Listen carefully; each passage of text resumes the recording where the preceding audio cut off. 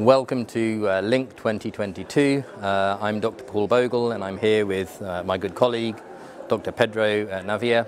We're here to just have a quick discussion around some of the issues that we are dealing with distal M2 and distal MEVOs in regards to Cerenovus products. Hello, Paul. Very nice to meet you here in LINNC, in the 25th anniversary of LINNC. Yeah? Wow, yeah. So it's nice to chat a little bit about distal. I agree. MEVOs with you. So one of the first things, Pedro, that I'd like to ask is, how important do you think the role of the base catheter and the guide catheter are? And could you share with us your experience? Yeah, sure. You know, I do like to do aspiration as the first technique.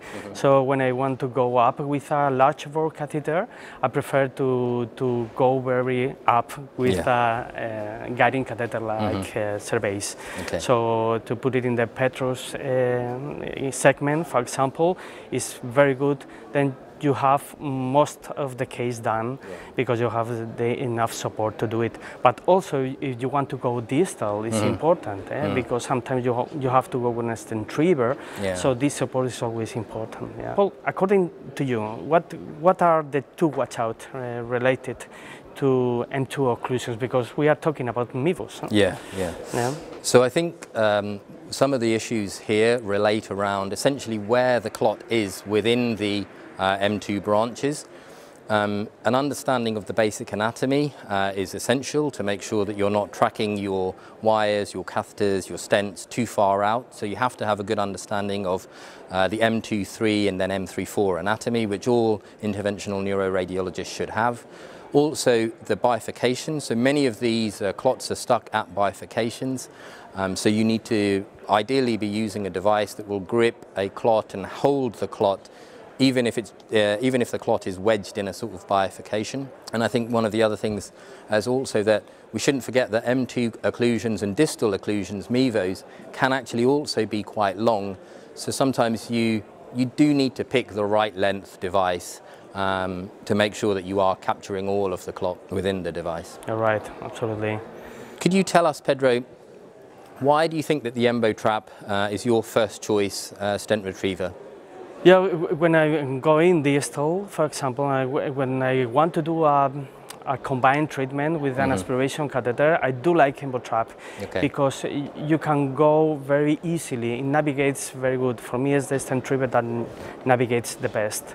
And the other thing is that when you are doing the combined treatment and you impact your catheter and to do the aspiration, you pull out the stent retriever a little bit and you feel very well that you have catch the clot and you feel it better than with a regular stent retriever. I think it's because of the construction of the EmboTrap that makes it different.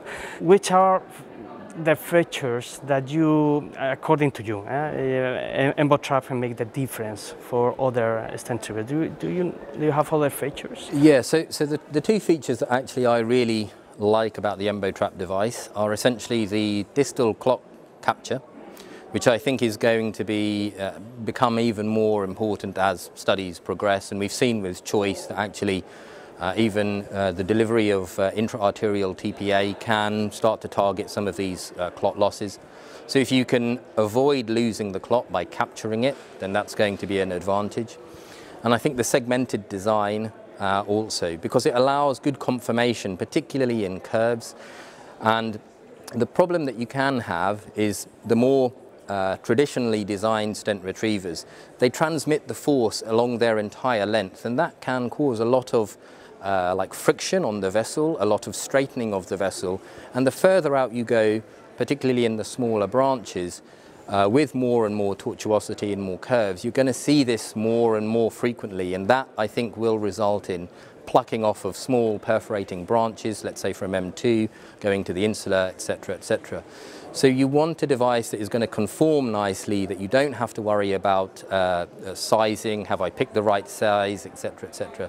With the EmboTrap, it's usable from 1.5 up to 5 or 6.5, dependent on the diameter that you choose. So these are the things that for me really help the EmboTrap device to stand out. And I fully agree that the trackability and the visibility of the device are some of the best in class, actually. Absolutely.